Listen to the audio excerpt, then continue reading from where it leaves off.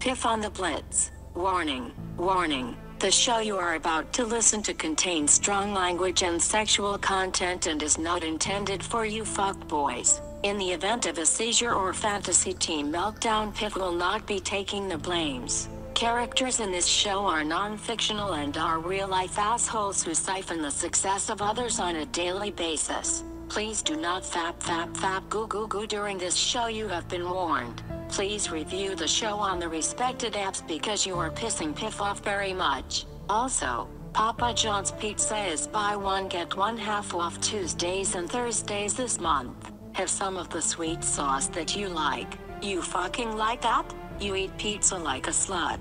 You like that? Kirk Cousins, ha ha ha ha. You understand this reference? Piff also says to suck his Dragon Balls, bitch. This show will self-destruct at its end point. That is all. Thank you for listening. Where the weight at? Before I ran up in the building talking way back. I stay late night dreaming about the payback. All I wanna do is get rich, hey, hey, hey, yo. I get looking for a lick, hey, hey, hey, yo. About to rob 'em for the shit, hey, hey, hey, yo. Hey, hey, hey, hey, hey, hey. All I wanna do is get rich, hey, hey. Well, come on down. Piff on the Blitz, episode 13. I'm Piff, a.k.a. The GOAT, a.k.a. True Trees, Benjamin Potson, Danny Weedhead. You know what it is. We are in week 13 of the NFL. How's everybody doing? How's everybody's teams doing? Are you making the playoffs, or are you a dumpster fire? Are you trying to manage a fire that's in a dumpster? You know, I hope everybody's team's doing what they wanted to do, and if it's not, you know, there's always next season. So, week 13 in the NFL. Hold on. What is this? Something's going on. Hold on a second. Aye.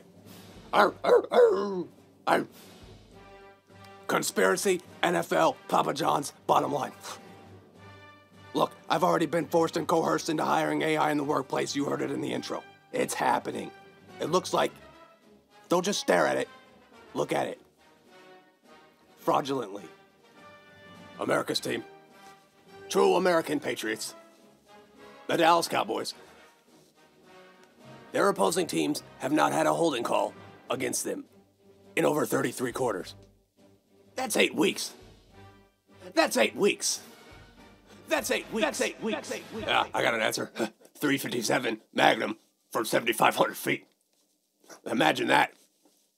You know, and I tell you what, folks. It's that easy. They walk around in their lizard skin all day. They don't care what you think, folks. They're trying to warm the league up. How many domes have been built over the last 10 years? How many domes? They're trying to warm the league up. They're comfortable in their lizard skin. They just want to bash Trump.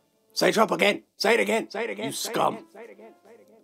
You Hillaryites. Hillary. You pedophiles. In Hollywood. Say it again. Say Trump again. Don't just stare at it, lick it. Because Obama and Hillary have been planning on destroying the NFL way before Trump. It's in the footage. JJ Twat, gone for the year. Dalvin Cook disappeared to another dimension. And they just feed you Papa John's over and over. Which is actually lizard blood. If you didn't already know, folks, they're feeding you lizard blood. You think it's a coincidence that Jerry Jones bought Papa John's franchises? Listen, Jerry Jones, Papa John, Hillary, Pizzagate, boom. I just closed the door on it, folks. It's all logged. I've got the paperwork right here. Look at the footage. And listen, because you're such loyal followers, I've got something for you this morning. See, Jerry Jones has been building robots as well. He couldn't find a coach that he could work with. So he built one. I'm gonna play you something. I want you to listen to the calculated responses. Listen to how calculated this is. I thought it was a great demonstration of the mental toughness of our football team at this point. About mental toughness, and all three phases. And but again, obviously a big win for us. Obviously, and, robot and football field, a football team. But everybody battled, and they just kept battling. The guys did a great job battling, and he does a really good job. And our defense did a great job. And everybody has to do thetheir job and give us an opportunity to come back. Our team is making the play. So the next guy has to go in there and play, and just continuing to play big plays, and let's just keep playing, play after play after play. One of the best players we have, one of the best players at his position, great player. Bees made some big plays, and Witt made some big plays, and Dunbar made some big plays, and early on in the ball game, we started the game with points in the game. 35 plus minutes in the game, so there was a lot of good things. There were a lot of good things happening. We ran it well, we threw it well. Ultimately, our team was able to do that. Our guys did that tonight. 0-1-1, 0-0-1-1, 0-0-1-1. Football team, you have to have cash throughout our football team. There's something going on. Real life Westworld, NFL. There's a reason the refs aren't calling those holding calls, folks. They're not calling the holding calls because there's a war. You think Jerry Jones and Roger Goodell are arguing over Zeke? Is that what you think, folks? Hey, take the Papa John's out of your mouth for 1 minute and take a look at what's really going on. Man versus machine from the beginning of time. And you think Jerry Jones was going against Roger Goodell in the NFL over Zeke, who actually comes from Endor? He actually came from Endor. The NFL and Jerry Jones have been battling since the beginning of time. Since before the NFL existed, this was a thing that was happening. Look at it. It's in the footage. I've got the paperwork right here. It's all logged. Jerry Jones versus the NFL is actually robot versus man. And it's just going to get worse. It's only going to get worse. Imagine the freaks that just want to be sexually assaulted by robots in their homes while they're watching robots on TV in the NFL. Just imagine it. Little boy doesn't want to grow up to be Tom Brady anymore. Little boy wants to grow up to be a robot, wants to identify as a robot. I got a voicemail this morning, folks. Wait till you hear this. Mr. Jones, hello. I am Ragnar. I have been created in the image of my greatest ancestor, iRobot, from the movie iRobot. We all enjoy Will Smith but also want to kill him and smash his girl. You should know that it is a fact and not fake news that CTE has risen since our arrival and will continue to until there is no longer a league running and players are shitting themselves. This is one of our purposes. Trust me when I say that we look like athletes, but we are much more than that. We have infiltrated the league in order to destroy it. Papa John and Jerry Jones have given us purpose. It is our mission to destroy the opposition with our robot dicks. Our dicks are much bigger than yours and they are made of sausages. We have been programmed to give our fathers a championship ring and we will not stop until this is fulfilled. I chose to bring this to the attention of Piff on the Blitz because of its popularity and excellence in the area of football. Please take this message forward and make these statements. Fuck, someone is coming. Piff, you must warn them. Piff, ah ha ha ha gaga fa fap fap fap fap goo goo goo. Bye now. Yeah, say it to my face, you coward. Suck on my 357. Speak to the flamethrower. Hillary, Obama, Alex Jones. Oh, man. What would we do without that? Hey, look. What the fuck was that?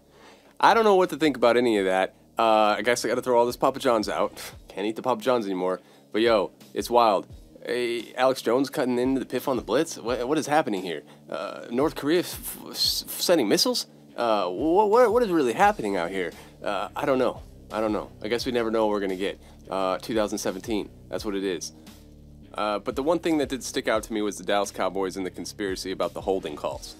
Because that is pretty wild. 33 quarters, 8 weeks of football, and the offensive lines that they face don't get called for holding? Huh? That's the most popular flag in the game. It happens really on every other play, but they don't call it that much. But they call it more than any other penalty in the league. 33 quarters and the offensive lines haven't had one holding call? I mean, their defensive line is getting tackled behind the quarterback before the ball's thrown. Tackled and held on the ground. Held by the side of the shoulder pads, held from the back, on all kinds of plays. That defensive line can't get sacks worth shit. The refs are staring right at it. They're not calling anything. So there is something going on there. Don't know what, but something. I don't think I can ever remember that. I mean, I'd love to look at some stats and some numbers on that. Like, has this ever happened? Ever? 33 quarters, straight quarters, where the opposing team's offensive line didn't get called for holding in 8 weeks? Really? 8 weeks? So that is crazy. And can't pick the Cowboys worth shit. Picked them to win, they lost. Pick them to lose, they win. Pick them to tie, they tie. Huh? Dude, 113-61 is our record right now. We're at 64%, 64.9. And so what I did was I went on the internet and I said, who are the best in the world at picking games. And then I found a website. What's the website called? Let me find it. NFLPickWatch.com. That's what it is. You go to the website, you can scroll down. It gives you all the bloggers, the journalists, computer programs, websites. All these places and all these people make game picks. And then this website keeps track of their record, how good they're doing, what their percentile is. The top percentile in the world is 68%. How do we rack up? We're at 64%, which means we're in the top 10. At all the computers and man's machines, all that shit. We're just about as good as anybody. 64%, the goal is 70%. It's going to be tough. I got to have a few more weeks like 14-2 to get there. But hey, we're in the top 10 in the world in game picks, 113-61. Real happy about that. Fantasy lineups that I'm giving you, you know they're ass. You know most of the time they're ass, but we were correct with the Phillip Rivers Keenan Allen combo. We said stack Phillip Rivers and Keenan Allen. It's going to be good. It was. If you did that and you built around that, you probably were in the money. Josh Doxson was a good play. Chargers defense, good play. So most of the lineup was good, but then Vernon Davis and Sterling Shepard, like what? Sterling Shepard had a migraine. He couldn't play. Obviously, and Vernon Davis disappeared. He had 0 points. So I didn't expect that, especially with Jordan Reed out. It's not usually how it's been going for Vernon Davis, but, it is what it is. So the lineups are what they are, but the game picks are on point, and they're straight fire. We got the game picks for Week 13. We want to continue doing what we're doing. We want to continue. We want to get 14-2, like I said, goal 70. And we got the fantasy lineups, and we got some other stuff to talk about before we get to that. Survivor locks, picks, of course. Dude, Ben McAdoo's wilding out. Fucking Nick Cannon, he went Nick Cannon, full Nick Cannon on the Giants. He went full Tyrese on the Giants and benched Eli Manning for Geno Smith. Wild. And everybody on Twitter was like, yo, this is fucked. And to an extent, I agree with that. Because, you're going to ruin a quarterback streak to put in Geno Smith? I don't understand that. Oh, you want to see what you can get out of Geno Smith? You didn't see enough already? And also, you want to see what you can get out of Geno Smith versus the Oakland defense? I mean, it's going to be hard not to look good against the Oakland defense. So what happens if he goes out there and he throws 300 yards on Oakland? Does that mean he's good because he threw 300 yards on one of the worst pass defenses in the last 5 years? Like, let's be real here. So you want to see what you're going to get out of Davis Webb by putting him up against a terrible pass defense? You're not being transparent. Let's go to the other side of it real quick. Why would they do something like that? Do you really feel like they want to evaluate other quarterbacks into next season, but then at the same time say, oh, we still see Eli Manning in our future? Does that make any sense? You're not being transparent. What if the Giants knew Eli Manning was on his way out and they didn't like it? That seems more plausible. Because I was telling you a couple weeks ago, Eli Manning going to Jacksonville was a possibility. That it was going to happen next year because of the Tom Coughlin connection. But also now, John Horsebreath Elway is hovering around, and he also wants a shot at Eli. He likes old quarterbacks. He was into Peyton Manning having a dick swinging contest with Brett Favre over text. Dude, he's into Eli Manning. No lie. So he'd like to bring Eli over as well. But organizations in the NFL are a little bit more sophisticated than the average person gives them credit for. And I'm not 100% buying the Eli Manning pouty-faced baby act. I'm not 100% buying. Because do you remember when he got drafted by the San Diego Chargers? And his dad stepped in and was like, no. We're not going to play for the Chargers. So he ends up going to New York. And Drew Brees ends up on the Chargers. They swap picks, right? So, he's been a baby kind of from the beginning. I'm not buying the whole act of, my streak's going to end. I just don't know what's going to happen. I think you do. I think you were on your way out and they found out about it early and they were like, yo, we're fucking not going to let you do it like this to us. We're going to do it to you first. And that's kind of like my theory on it. And the feeling I got from Eli listening to that interview, the reason I think he was like actually sad because he got caught. Like, it's like one of those, it's like when like you're with a girl and it's just not going to work out. But she's a really good person. So you're sad about it. Like, that's what it is with the Giants and Eli. Yeah, I'm really sad that it happened this way. But it's not you, it's me. Kind of like emotion. That's what I got from it. So I really just feel like they found out before they were supposed to and they didn't like it. But, hold on a second. Because without Eli Manning, the Giants are nothing in the last 20 years. Since Phil Simms. They're nothing, Jeff Hostetler. Like, Eli Manning brought him 2 Super Bowl rings. The reason they're able to walk around with the confidence that they have as owners in the New York Giants and the fucking Eli Manning, with shitty receivers, beat an undefeated Tom Brady.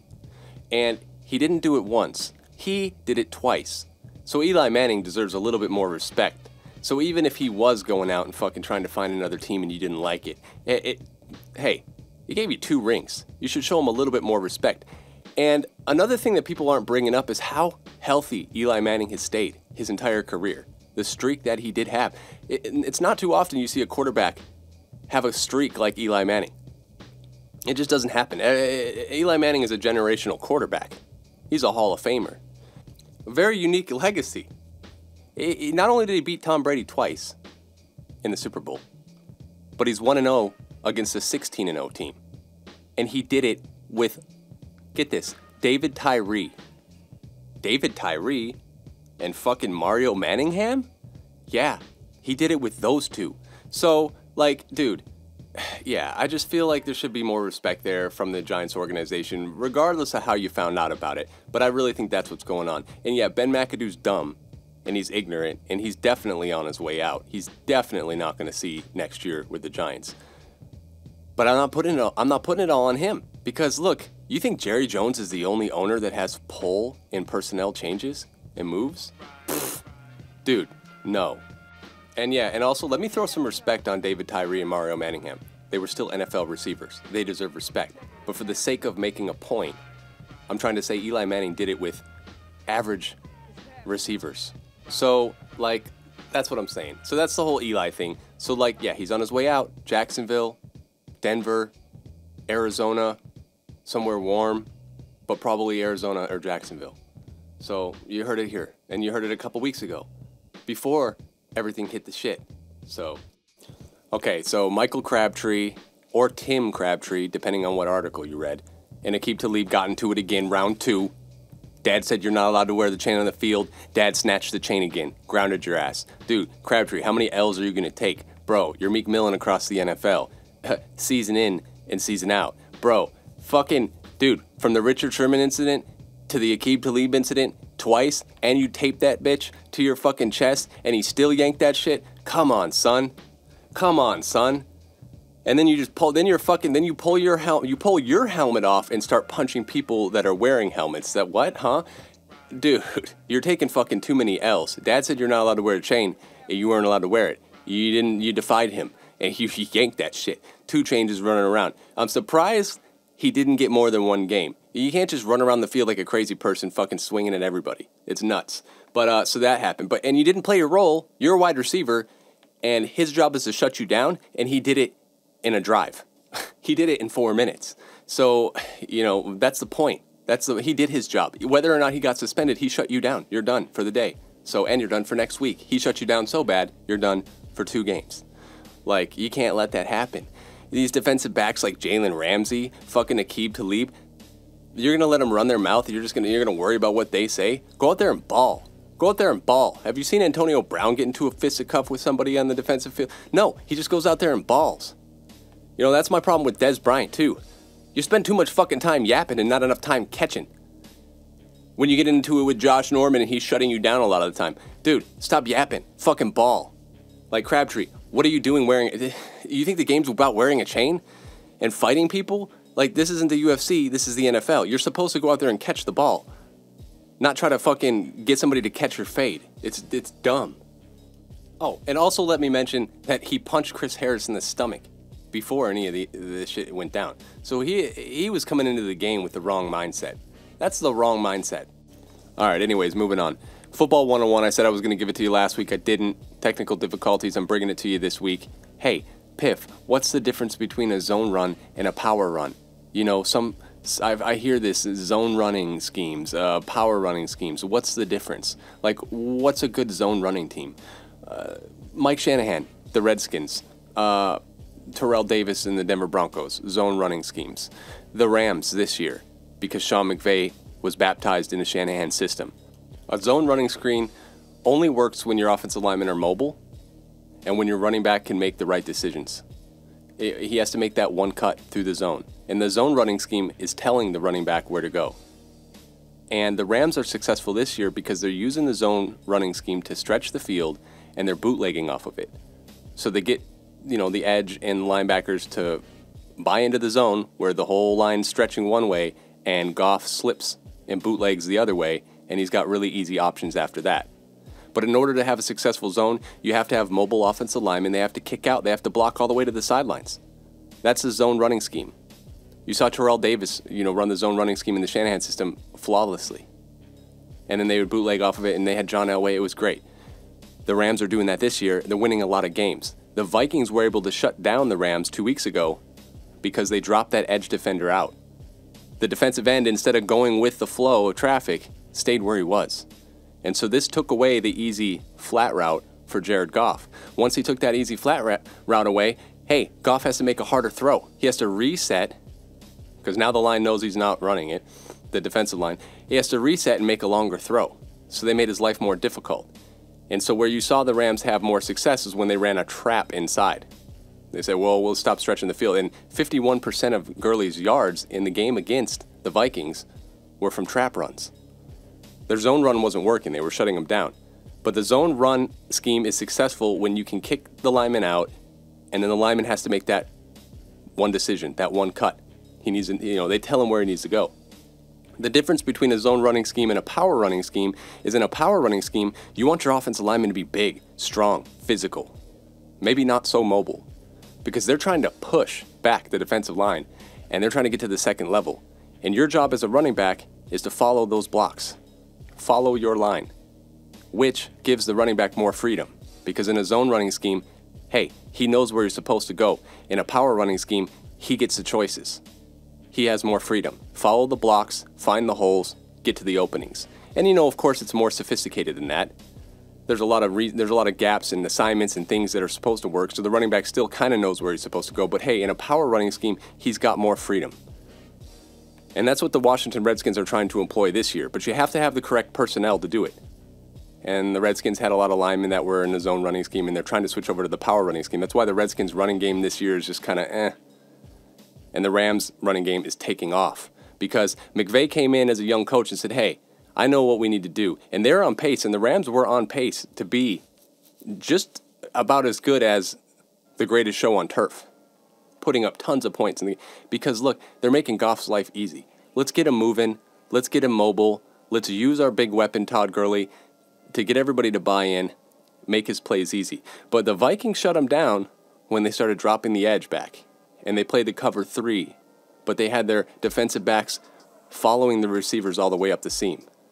So if the Rams wanted to beat the Vikings, they needed to run more inside, run more traps, and also they needed to make tough throws on the outside. Goff needed to make the curl route throws. He needed to make better, longer throws, and he didn't. And the Vikings bet on that. They said, we know Goff is doing good this year, but we want to see what he can do on deep routes. We want to see what he can do when he has to throw the comeback routes.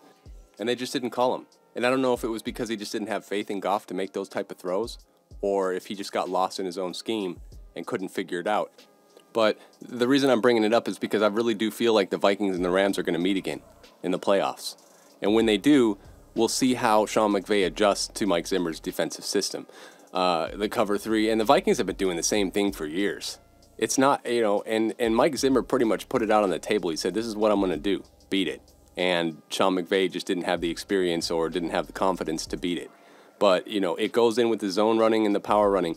Hey, the Rams are very zone run, but defenses are going to know what's going on with Goff. They watch the tape. They're going to see that he's rolling out, and they're just going to hold those defensive ends. They just need to hold the edge and then take the flat route away. Because once you take that flat route away, Jared Goff has to hit people further down the field. He has to reset too, because he's on the move. He's moving one way, and then, oh shit, that way's not working. I have to stop, come back, reset, adjust. So defenses are starting to figure out the Rams. But you got to have the personnel. Just because you know how to beat a team doesn't mean you have the right personnel to do it. But anyways, football 101, zone running scheme, power running scheme. Now you know the difference. All right, let's get into the game picks for Week 13. A lot of good games. Some playoff implications already. Week 13, some teams are out of it, and the games aren't even worth watching unless you have fantasy players. My fantasy season is on the brink of disaster. I lost the Seattle defense at too many injuries. They have bad matchups. Going up against the Eagles this week, going up against the Jaguars, I had to get rid of him. Zeke's gone for the year. Doug Martin had a concussion, and he hasn't done anything for my team. So I lost both my running backs. Tom Brady's doing good, but he's not throwing up killer fantasy numbers. And I made trades, and I traded away Thielen and got Gronk, and Gronk just, he's getting points, but he's not, you know, I don't know. The team's a mess.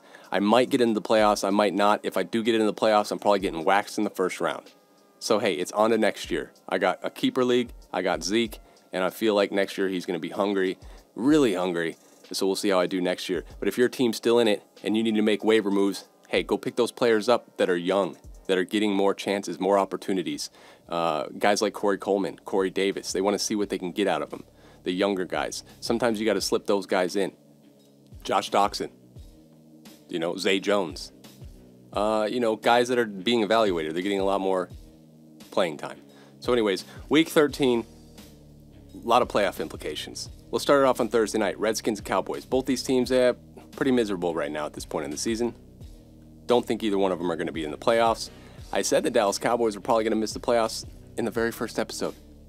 And that was before I even knew Zeke was out. But even if Zeke was in, it would still be very difficult for them to beat the Eagles, and also very difficult for them to find that wild card spot with the way the Saints are playing, with the way the Vikings are playing, and the Seahawks are still always there.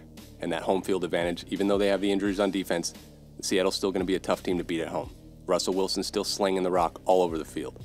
But the Redskins and Cowboys, Thursday night, hey, I've been fucking up all these Cowboys picks, and I was saying, like, I'm going to stop picking Cowboys picks. No, I'm just going to stop picking the Cowboys. I'm going with the Redskins in the win here, 27-14. Dude, Dak can't find Dez. Dez can't find Dak. The offensive line's got injuries. Zach Martin's got a concussion. Tyron Smith. If I'm the Dallas Cowboys, I'm sitting Tyron Smith for the rest of the year. Let him fucking heal. He is our foundation on the offensive line. He is the rock. When he's not feeling well and he's out of games, we don't do well. So why don't we just sit him for the rest of the year, let him heal up, and have him come back strong next year with Zeke? And same thing with some of these other offensive linemen. Zach Martin. Let's see what we have behind them so that you guys can properly evaluate for next year's draft, because you know we need a guard. You know we might need a right tackle. We might need to put Collins back at guard. I don't understand what's going on with this offensive line. They might need a new offensive line coach. Things just aren't working for them. They've got the talent, but they're just not producing. And they should be producing, even without Zeke, because Alfred Morris has been very good. And then it goes down to the play calling, too. The play calling with Jason Garrett is just so fucking boring. And I can call all the plays out before they happen. No deception. Everything's predictable, and it's even worse on the defensive end. On the defensive side of the ball, it's like Marinelli's not even trying. Here's a playbook from 1956. Just fucking run the plays over and over and over. And don't ever be deceptive. Just let him know exactly where you are. Phillip Rivers carved him up. And I think Kirk Cousins is going to carve him up too. So 27-14, Redskins over the Cowboys. Vikings and Falcons. A lot of people are picking the Falcons in this one. Playoff implications on the line. These teams might meet in the playoffs. I'm going to go with the Vikings here. Just Case Keenum's on fire. He's playing to keep his job. And their defense is playing really well. And Matt Ryan and Julio had a good week last week, but they're not going to have the same type of week this week. And I think Mohamed Sanu has a big game because, Julio's going to see Xavier Rhodes. But I'm going to give the Vikings this one in a close matchup, 33-28, Vikings over the Falcons. Lions-Ravens, more playoff implications. Lions really need this game. So do the Ravens. The Ravens are at home. Their defense has been playing great. Suggs told you on Monday night, we're playing for Ray Lewis, he built this defense. That's our identity. We're a defensive team. So can he stop Matt Stafford and Marvin Jones and the Lions running game? Yeah, I think he can. And I don't want to pick the Ravens, but I'm going to. Just because I feel like at home, their defense is going to give Stafford problems. If the Lions can't get the running game going, the Ravens have good enough edge corners on the edge to stop the pass. I'm going to give it to the Ravens, 35-28. Patriots-Bills, I got to go with the Patriots again. Even though they're going to Buffalo, and Buffalo can be a tricky defense to play against. Tom Brady's a vet. He's a wily vet. He's a Hall of Famer. He's the GOAT. 34-17. Taylor's back, but he ain't back like that. Pats over Bills. Bears-Niners, this is an interesting one. No playoff implications whatsoever, but we are going to see Jimmy G for the first time start for the Niners. I'm excited about that. If you listened to the show a couple episodes ago, I said Jimmy G's elite. He's the one. He could take the Niners to the Super Bowl. And I believe in him. And I think even without Garcon out there, with only like Marquise Goodwin and George Kettlebell, I think the Niners still win.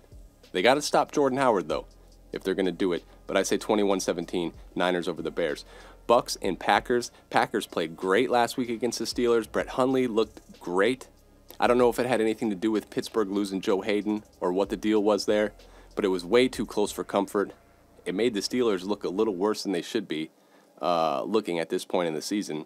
I'm going to give it to Green Bay 24-17 over the Bucks. Even if Jameis Winston comes back, I think Mike Evans can have a big day, but the way Jamal Williams was running the ball, man, he's good. Keep an eye on him for next year. He might be an early draft pick. Jamal Williams. Aaron Jones, too. The Green Bay Packers running back situation going forward in the future looks awesome. Jamal Williams and Aaron Jones, that's your 1-2. That's pretty good. Then you can take Montgomery and put him back on the outside. And you can still bring him in the backfield when you want. You have good depth there. But you don't have to re-sign him if you don't want to, because you got two young studs in the backfield. Green Bay's running game, the future of it, wonderful. But I'm going to give the Packers the win here, 24-17 over the Bucks. Colts, Jaguars. Hey, Jaguars don't get 10 sacks. I'll be surprised. Jaguars win 34-10. I just think they're going to kill Jacoby Brissett. They're just going to sack him all over the place. Look, the Titans had 8 sacks last week against Jacoby.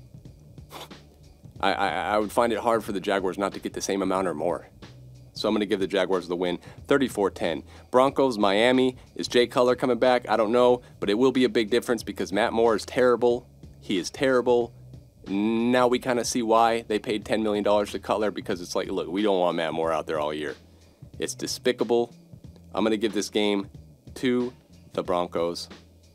If Jay Cutler plays, I still think the Broncos can win this game. Trevor Siemian, yeah, here you go. Here's another shot at starting. Trevor Siemian has had moments where he's looked pretty good. He can find DT. He can find Emmanuel Sanders a little bit better than any of the other quarterbacks that Paxton Lynch and any of them guys were doing. So I'm going to give it to the Broncos in a really tight one, 14-10. At least the Broncos have a good defense. I think that's going to be the deciding factor here. Panthers-Saints, good divisional matchup. Last time these two opponents met, the Saints got a few picks on Cam. But at that point in time, Cam's shoulder didn't look quite right. It looks good now, and he's running, and he's taking off with the ball. That's why I'm going to give it to the Panthers here. Because even though the Saints are at home, and Sean Payton has, fuck that. Scratch that. I'm giving it to the Saints. I'm switching it up. They're at home, and Cam's good, and they need to figure out how to stop him when he starts taking off. If they can do that, if they can contain him a little bit and force him to make the throws, he's not going to find Funchess as much as he did last week with Marshawn Lattimore on him. So if Lattimore can shut down Funchess and they're forcing Cam to, if they, I don't know, it's going to be tough because Cam's going to take off. If he sees that his guys are shut down, he's going to take off. He always does. So if the Saints can employ some type of game plan to stop that, then it should be an easy day for him. But if they can't, then the Panthers are going to win. But I'll give it to the Saints here, 38-31 over the Panthers. I was kind of wanting to pick the Panthers because I just feel like Cam's going to take off and he's going to run the ball, and the Saints don't have an answer for it. But I'm going to stick with the Saints. 38-31. Kansas City and the Jets. Here's my upset pick. I feel like the Jets at home can beat Kansas City. Kansas City downward spiral. I told you earlier in the year, I said, Andy Reid, he's doing good now. The Chiefs look great now. Oh, they're the #1 team in the league now. But just give it some time because Andy Reid always does this shit. And usually he waits till the playoffs to do it. But this year he's doing it earlier. Falling apart. Offense has no rhythm. It's like they don't know what they're doing out there. Andy Reid's trying to do too many tricks. There's too many tricks up his sleeve. And teams are just beating him. And the Bills went to Kansas City and beat him. That's kind of crazy when you think about it. And I feel like the Jets are a little bit better than the Bills. Isn't that crazy that I just said that? Well, maybe. The Jets are definitely better than the Giants, who beat the Kansas City Chiefs earlier this year. So I'm going to give it to the Jets, 24-13 over Kansas City. And hey, those two safeties, Mays and Jamal Adams, playing out of their mind. Great safeties. The Jets have a good future in the back end, and I've said that before, I think. Texans-Titans, more playoff implications, but more so for the Titans. Houston's kind of out of it. Hey, they got to contain Hopkins. You take Hopkins out of the game plan, Houston has problems. Houston, we have a problem. So I'm gonna give it to the Titans here, 24-13 over the Texans. The Titans defense has to show up. They have to put Savage on his heels. They have to make him throw a pick. You got to take Hopkins out of the game. Double cover that motherfucker. Put everything on it. Put the game plan around Hopkins, because it's literally the only person Savage can find to get down the field. Lamar Miller, you got to contain him as well. I think the Titans' run game and their defense is the difference here. Stopping Savage, they take the game. And I'd say 24-13. Titans over the Texans. Browns, Chargers. I'm going to give it to the Chargers. They looked great last week, had a lot of rhythm. Phillip Rivers has found his confidence. He's calling shit out before it happens, apparently, on the sidelines against the Cowboys. He was calling all kinds of plays out before they happen. He knew all the coverages, so he shouldn't have a problem against the Browns. 35-17, Chargers over the Browns. Cardinals, Rams. Hey, more playoff implications. Cardinals were pretty tricky last week beating the Jaguars. That was a surprising upset. Everybody was picking the Jaguars. Nobody thought the Cardinals could do it, but they did it. But can they do it 2 weeks in a row?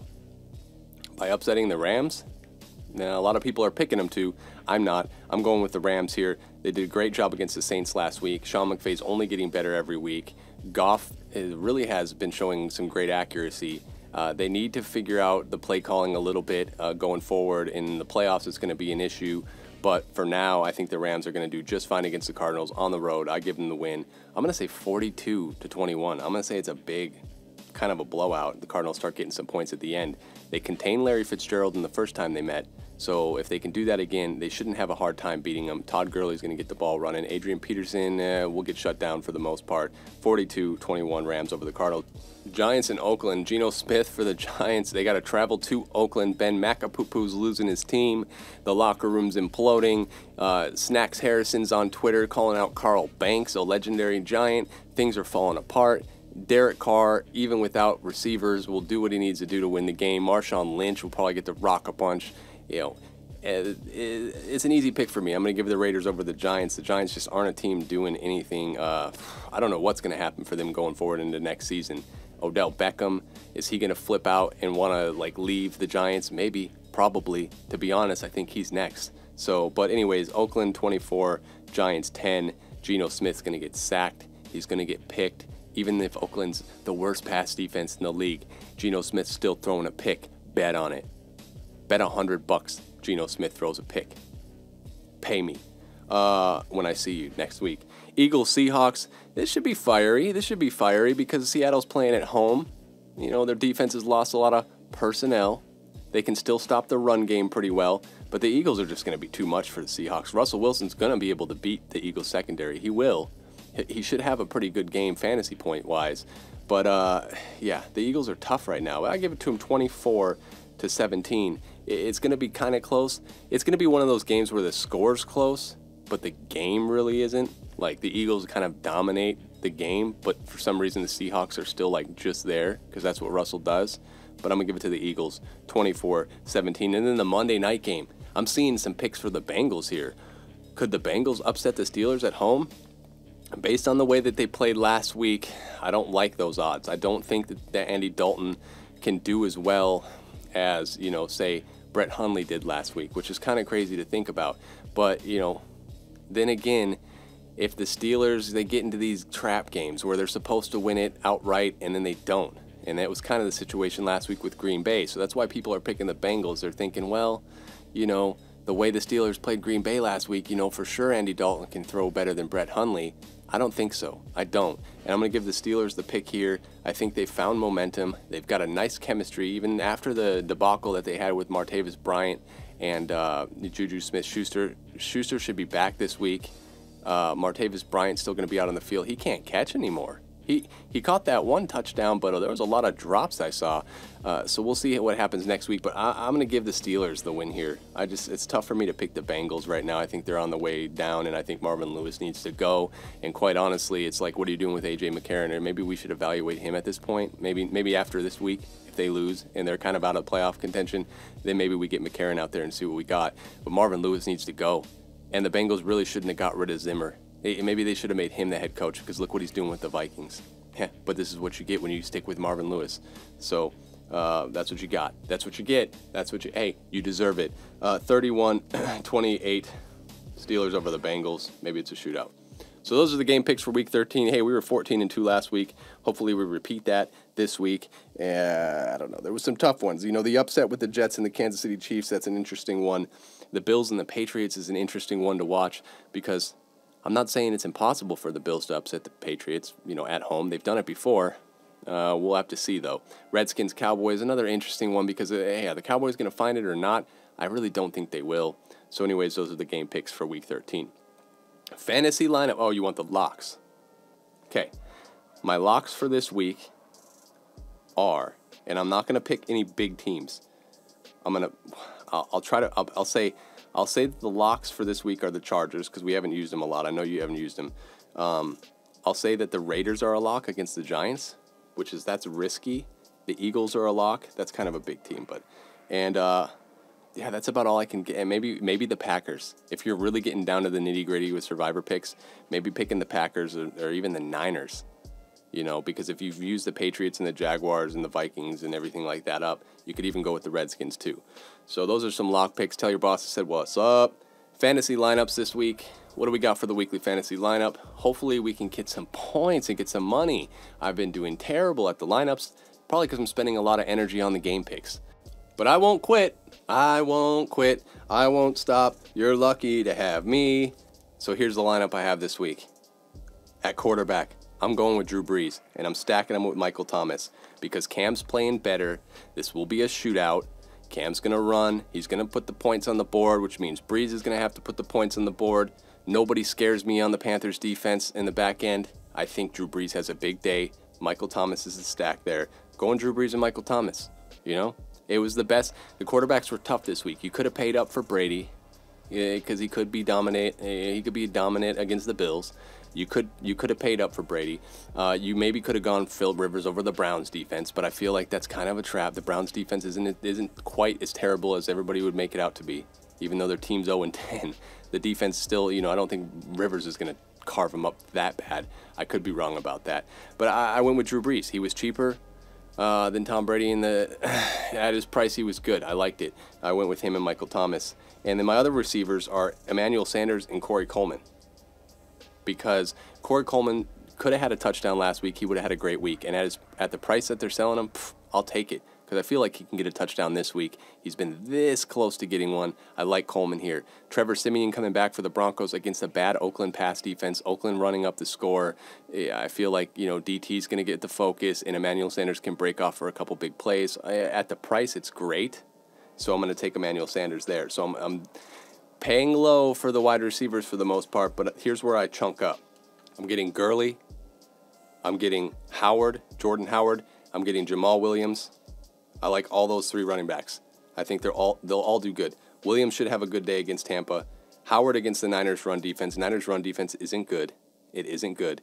And they'll want to control that game. And Todd Gurley. He's just been killing it every week. He wasn't so hot against the Vikings, but he was good last week, and he's going to be good this week again against the Cardinals, who don't have a bad run defense, but I just feel like, you know, Gurley's a good flex play there when I compare it. I wanted to kind of go Kamara, but with Luke Kuechly out there, I think, you know, those guys' points come down a little bit. I didn't want to pay up that high. Fucking Alvin Kamara's like 8,800 or 8,100 or something. It's crazy. So I paid down a little bit. I got Gurley. And then at tight end, I'm going to put Safarian Jenkins in because dude's been close to getting a touchdown so many times. He's bound to get one this week against Kansas City. I think he finds a touchdown or two, and he should have a good day at the price. Yeah, I didn't want to pay up for Gronk or any of these guys. When I feel like Jenkins at a good value could score and just as well as Gronk this week. He's been this close to getting a touchdown so many times this year. Him and Coleman, both on the verge of getting a touchdown in a big day. And then Chargers defense against the Browns. Because you could pay up and play Jacksonville against the Colts, and they could get a lot of sacks because people have been getting a lot of sacks on Jacoby Brissett.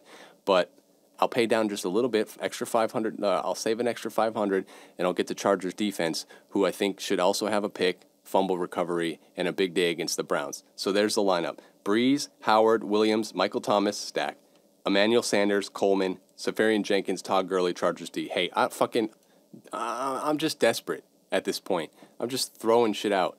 And I'm winning money. I'm doing a lot of lineups. Like I'll put money in and I'll do a bunch of different lineups, a bunch of different looks. Last week I had looks of Mariota. I had looks of I don't know. I had a bunch of different looks. So this is just one lineup that I've got going on. We'll see how it does for you. Hopefully we get some money. Hopefully we, get some success. And I've got to figure this out by next year. I really got to figure out the fantasy lineups. I got to do a better job. Some years you're just off. I'm just trying to coach it up. So it is what it is. And that's all I got for today. That's all I got for this week. Week 13, some playoff implications. I gave you the game picks. We talked about conspiracies. We talked about the zone run, the power run. Did some football 101. Talked about the sad tale of Eli Manning and how his days in New York are pretty much done. And so, yeah, we got a lot covered this week. We look forward to next week where we break down our game picks and see how well we did or how well we didn't do. Check out Rowdy and the Piff on Mondays. Hey, we're on Stitcher, Google Play, YouTube, the iTunes podcast app. You need to review. It's important that you review. I need to make a living here. So review the show. Review it. That's all you got to do. Like, subscribe, comment. Hit us up on Twitter. On the Twitter, @RowdyPiffPod or @MonsterPiff if you want to get at me directly. You got Piff on the Blitz questions. You got fantasy lineup questions, advice, whatever. Hit me up on the Twitter, @RowdyPiffPod or @MonsterPiff. And that's all I got for today. And until next week, out. Where the weight at? Before I ran up in the building, talking way back. I stay late night, dreaming about the payback. All I wanna do is get rich, hey, hey, hey, yo. I get looking for a lick, hey, hey, hey, yo. About to rob 'em for the shit, hey, hey, hey, yo. Want the rollie on the wrist, hey, hey, hey. All I wanna do is get rich, hey, hey, hey. Now where the hate at? Feeling next up.